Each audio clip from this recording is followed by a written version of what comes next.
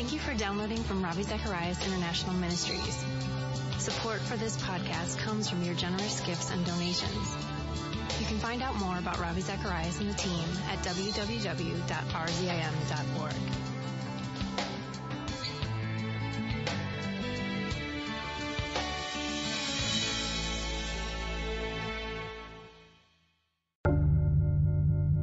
Jesus Christ did not come into this world to give the mind new information about God, or to open up new mystical experiences of God, or to tell us new ways of doing things for God. Jesus Christ came into this world as God himself. Did Jesus Christ come into the world as God? If so, then everything Christ did and all that he said deserves close inspection. Find out why from RZIM itinerant team member Michael Ramsden as he fills in for Ravi Zacharias today on Just Thinking.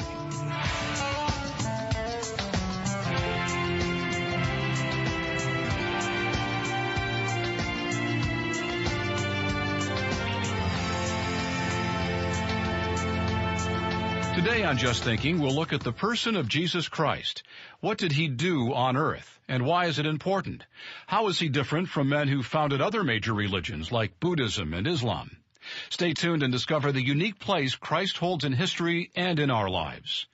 And now here's RZIM UK Director Michael Ramsden with his message called, Who Am I?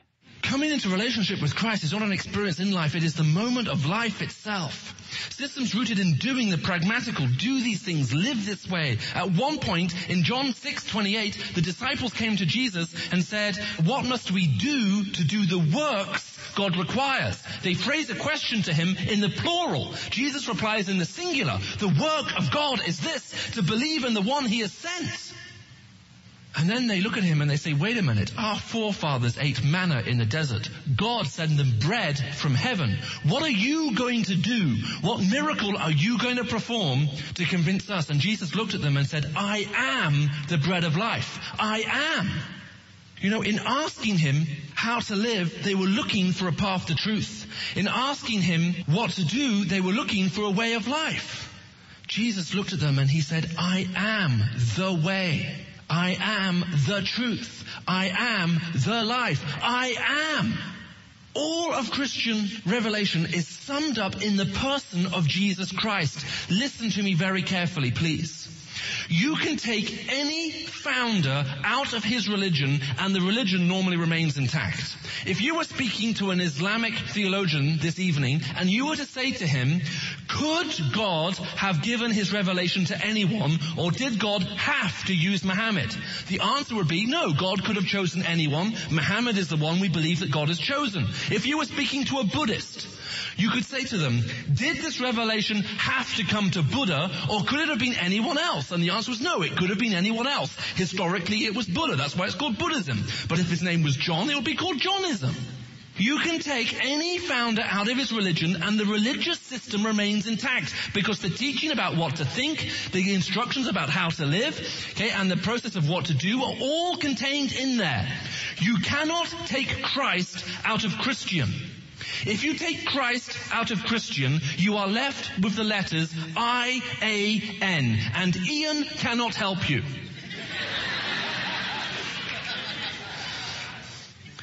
Jesus Christ did not come into this world to give the mind new information about God, or to open up new mystical experiences of God, or to tell us new ways of doing things for God. Jesus Christ came into this world as God himself. He is the substance of his own revelation. That is why Jesus said, if you have seen me, you have seen the Father. If you have seen me, you have seen God. In John chapter 14, let me read some very well-known words to you. This is what Jesus says. Do not let your hearts be troubled. Trust in God. Trust also in me. In my Father's house are many rooms. If it were not so, I would have told you. I am going there to prepare a place for you. I will come back and take you to be with me, that you also may be where I am. You know the way to the place I am going. Thomas said to him, Lord, we don't know where you are going, so how can we know the way? Jesus said, I am the way and the truth and the life. No one comes to the Father except through me. If you knew me, you would know my Father as well. From now on you do know him and you have seen him. Philip said, Lord, show us the Father and that will be enough for us. And Jesus answered, don't you know me, Philip, even after I've been with you such a long time?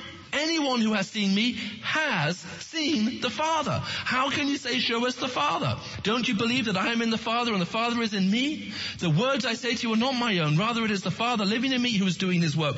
Believe me when I say I am in the Father and the Father is in me, or at least believe on the evidence of the miracles themselves. Jesus came into this world and said, if you want to know what God is like, look at me. The revelation of who God is found in the person of Christ. Not in an abstraction of language or anything else, but in a person. At one point, Jesus turned to a group of religious people and he said to them, you read and study these scriptures, but these are the scriptures that talk about me. How could you not recognize me? You know, the question, who am I, is an essential question, and it demands an essential answer. The trouble with asking the question, who am I, is that we're scared about it. Because if we're honest, we don't like the answer to the question, who am I? Because we're not happy with maybe what we can see. All of us have things to hide. Most of us would have to admit that we're not happy with who we are. You know the story of a couple who went away on holiday. They left their keys with their neighbors and they said, could you please watch over the house while we're gone? So the couple, they go away. They were away for a couple of weeks. This other couple, they promised to water the plants. They forget about looking after the house and everything else like that. It's almost 2 weeks to come back. They suddenly remember. They think, hey, we should go around, just check everything's okay. So they take their dog. They go to their neighbor's house. They let the dog out in the back garden. And there they are. They're just in. They water the plants in the kitchen and whatever. Okay, and all of a sudden their dog comes in from the backyard and he's got a dead rabbit in his mouth. And they look at the rabbit and they suddenly think, our next door neighbors have a pet rabbit. They look out into the backyard. Sure enough, the hutch is empty. So they pull this dead rabbit out of the dog's mouth. It's got blood on it. It's dirty. It looks like it's been dragged through who knows what. Okay, they put it under the tap. They sort of wash it off. They stick the fur back on that's falling off. They try to make it as white as they can. They blow dry it and they stick it back in the hutch. They go back home.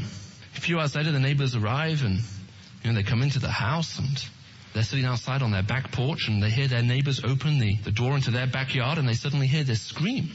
Anyway, 2 minutes later, the neighbors come round and they knock on the door. Did you have a nice holiday? Yeah, great, thank you. While we were away, did anything unusual happen in our backyard? And this couple say, no. Why do you ask? And they said, well, it's the strangest thing. Just before we went on holiday, our rabbit died and we buried him in the backyard.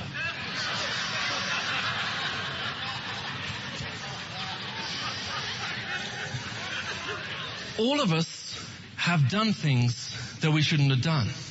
All of us have things about us that we wouldn't like anybody else to see. The reason why the question, who am I, is a scary question is it's an essential question. It's a question that reveals something about our very hearts. And if we were honest, most of us don't want to have stuff revealed at that kind of level about us. I don't know if any of you have heard of a guy called Aristotle. You wouldn't have read about him in the papers recently because he died a few thousand years ago. He was a Greek philosopher. And this guy Aristotle tried to create the perfect country. And after trying to speculate, in a purely speculative way, what would it take to create the perfect country, he asked himself a very interesting question. And he asked himself this question about 600 years before Jesus Christ was born. And he says, having tried to create the perfect country, what would happen if a man came into that country who was so perfect he was considered to be a god amongst men? It's an interesting question, isn't it? Do you know what Aristotle concluded? He said if such a person arrived who was so perfect they were a god amongst men, they would have to be killed because the very perfection of their life would reveal the bankruptcy in the life of everybody else around them. When Mary Shelley wrote a book, Frankenstein, Mary Shelley was no Christian by any stretch of the imagination. But she wrote a book called Frankenstein. Most of you may have seen it and there have been a couple of films. But if you read the book, Frankenstein isn't the monster. In the book, Frankenstein is the doctor who creates a monster. And as a matter of fact, he doesn't create a monster. Dr. Frankenstein creates a perfectly benign and peaceful being. And the more this creation of Dr. Frankenstein observes human behavior, and the more the monster copies human behavior, the more evil he becomes. Eventually, the monster confronts his creator. And as they stand talking to each other, the monster says, and remember, this book was written by a non-Christian. The monster says to his creator, he says, when I came into this world, I couldn't understand why human beings needed governments or laws or police. He says, but as I began to observe your behavior and read your history, my wonder ceased and I turned away in disgust and loathing. Human beings are capable of such kindness and goodness. They're also capable of such viciousness and baseness. How is that possible? He said, in the human being is everything that's beautiful, noble, and godlike. But at the same time, you have such a capacity for evil. And then the monster says this, all I can conclude is this. You were created in the image of a perfect being, and you've fallen away from it. And that's exactly what the Bible has to say. The reason why the question, who am I, bothers us is because it's an essential question. It asks questions about our heart, which if we are honest, we are not happy with. And it doesn't matter what you do, it doesn't matter what patterns of thought you master, and it doesn't matter what experiences you have, you can never change yourself. It's impossible. No one can change themselves. Have you noticed that? It's impossible. It doesn't matter how hard you try. But if you look at any secular system of counseling or even other religious systems, they'll say, look, you're not happy with who you are. But what you need to do is you need to do certain things, think certain things, have certain experiences. You do all of that, you'll eventually become the person that God wants you to be and the person that you want to be. Jesus Christ came into this world and he did something completely different. Jesus came into this world and he offered to start where everybody else wanted to finish. Jesus said, if anyone comes to me, they are a new creation. The old is gone, the new has come. Someone came to Jesus at one point and said, what must I do to inherit eternal life? And Jesus said, you must be born again. Literally, your very being must be taken, changed. You must be born anew, a second time. Have you ever thought about that?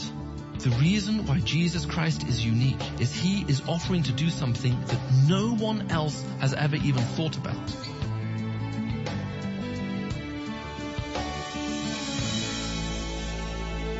It may be impossible to change yourself, but Jesus Christ can change anyone who desires to be different.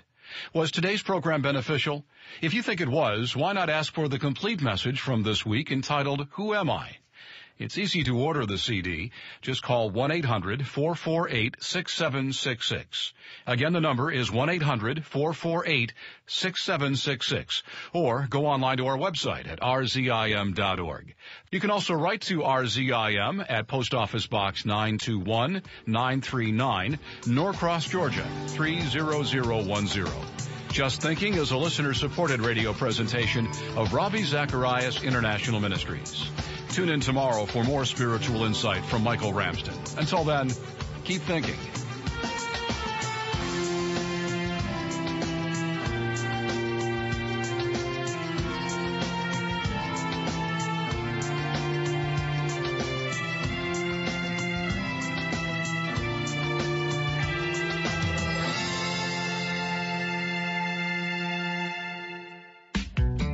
Have you ever been put in the uncomfortable position of giving reasons for your faith?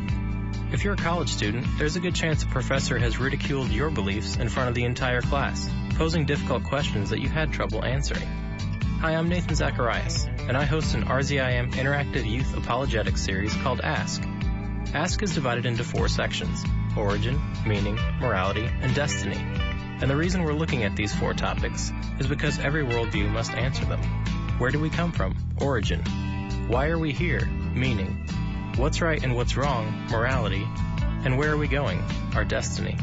Whether you're in class or just talking to your friends about serious questions, part of what we want to do with this series is give you a better idea of how to answer somebody who asks you tough questions about your beliefs. We created Ask to show the importance of forming a worldview that actually makes sense and matches reality. A worldview is just that. It's a way of viewing the world, a complete way of looking at life and coming to terms with why things are the way they are. So ask, because your questions matter. You'll find Ask online at www.rzim.org.